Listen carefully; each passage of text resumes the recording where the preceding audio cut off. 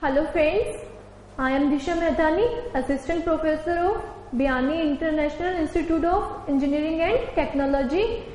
I will deliver a lecture on solar power plant. See, what is solar power plant?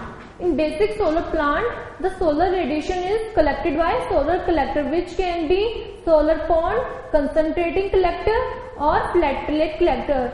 In this energy will be used to increase the internal energy of the fluid or may be increased to temperature of the fluid. This heat may be used to increase the energy of the secondary fluid, which may be passed through a heat exchanger used to produce mechanical power, and this mechanical power may be used to electrical power for the simplicity.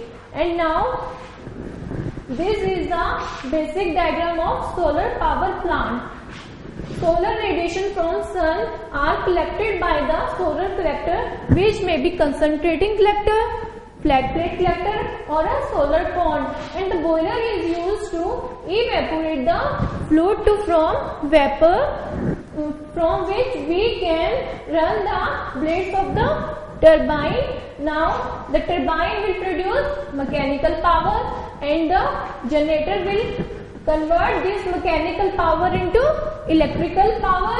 Now the spent of the vapor will pass to the condenser is used to condense the vapor, then which will again used to absorb the heat from the collector. Thank you and thank you. For more details you can log on to www.gurukpo.com.